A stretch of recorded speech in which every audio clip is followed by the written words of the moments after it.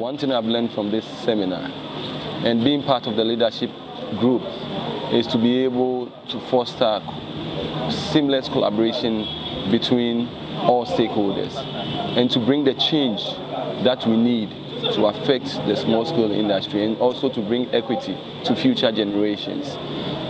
One caution is we should never be seduced by knowing about the challenges and the problems of the industry, but we should take responsibility and gain momentum to actualize or implement whatever the outcomes of this dialogue on the ground to bring the change that we really want to see.